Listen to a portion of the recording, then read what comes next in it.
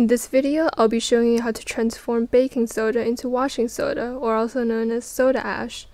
Washing soda is a stronger cleaning agent, and we use it at our house to clean counter surfaces in stainless steel, along with scouring fabrics.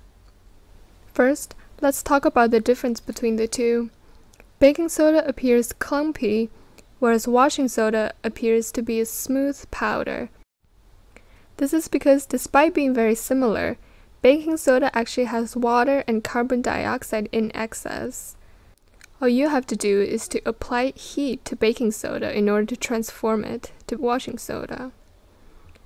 You can see a written guide on our website, link in the description.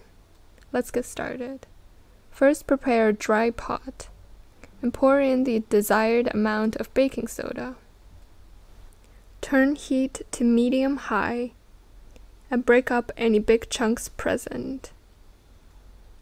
You'll have to be stirring it every half a minute or so to prevent it from burning on the bottom. As water evaporates away from the baking soda, the powder will become finer and finer and the chunks will disappear.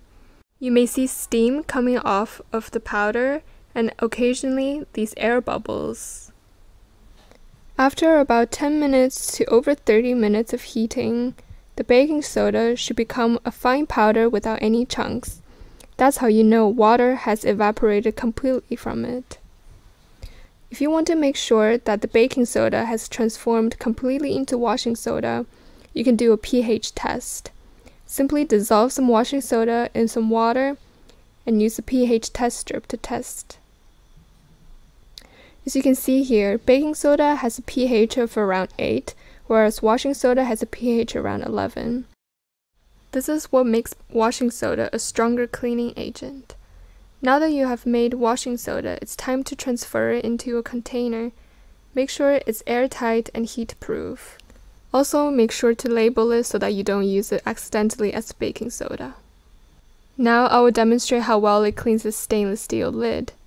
First, bring some water to a boil and add in 2 tablespoons of washing soda, along with a tablespoon of liquid soap. Stir till dissolved. Plop the lid in. Let it boil in the water for around a minute or so. Remove with care and rinse under cold water. Here's the before and after. You can use it to clean many other stainless steel utensils and to scour fabrics and more. Here's the washing soda you've made. Congratulations! Thank you for watching. Till next time. Bye.